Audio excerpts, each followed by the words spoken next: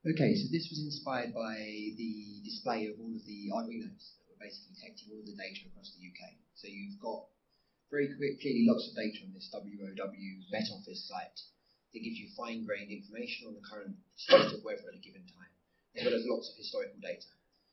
So ideally, the plan would be to scrape that data from the website and store that. And using that data, we can actually use very, very simple models to predict forward from that particular point, and then be able to work out basically the weather prediction at a given time further in the future. We can also use the historical data from these weather prediction sites to work backwards and see how well our weather prediction models work. We can then compare that to the official Met Office site to see if we actually do a better job than they do. Thank you.